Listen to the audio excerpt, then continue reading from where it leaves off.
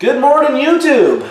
Bear with me, I got a little bit of a cold, so I'm stuffed up a little bit, but I want to do a video this morning as I just saw something appalling online. It's relevant to Kraft cheese slices.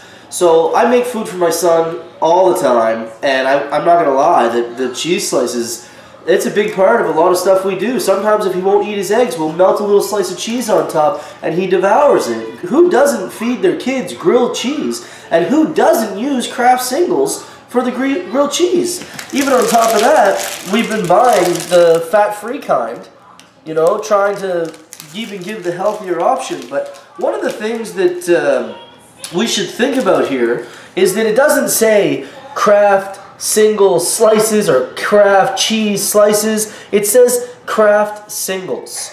So that's pretty deceiving. Here's cheese everywhere, grilled cheese, all that fun stuff. But the fact of the matter is, as a disclaimer, they're not calling it cheese. It says right here, processed cheese product. So this stuff doesn't burn.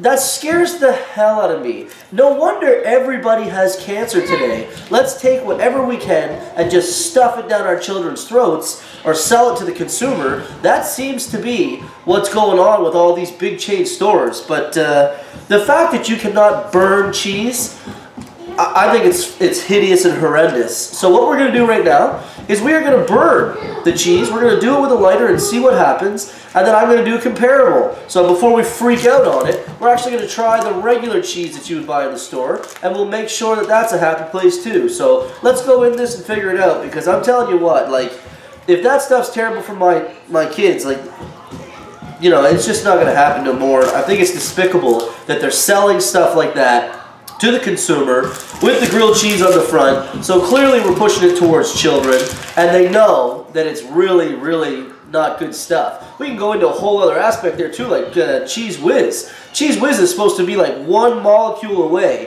from being plastic or something.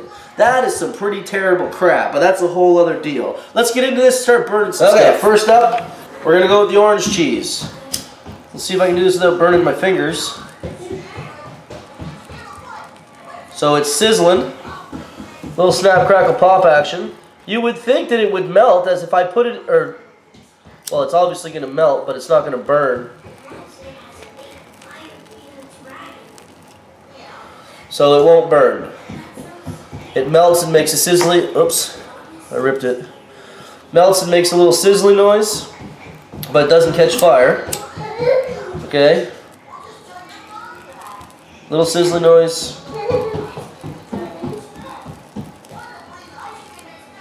No fire. Okay, that's the orange one. Unbelievable, man. Here's the white one. Maybe this will be different. It's mozzarella. Or it's processed cheese mozzarella product. Look at that. You know, that's really scary stuff. It's very concerning. You know, everybody is sick these days. And I wonder why. Look at that. It smokes. It smolders, it will not burn. That is it, folks. I mean, it's despicable that they're giving us crap like this to feed to our kids. It's just disgusting. It goes to show you the quality of the cheese that they're selling. Like this stuff here, as soon as I put the lighter to it, it instantly starts to melt. Okay? It starts dripping.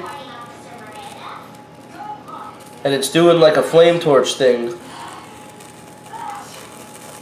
See it? That's burning. That's absolutely burning. I don't know what to say, folks. I mean, I just think that that's disgusting. It doesn't even drip. Like when I put the lighter to it, it doesn't drip. If you throw it in the microwave, it's going to melt over the top, but it's not even dripping when I light it. So I just think that's disgusting, and I don't think you should be feeding it to your kids. So beware of it. You know, and be conscious of the things that they represent as real cheese when in fact are not even anything close to it. Thanks a lot for watching. Please subscribe to my channel.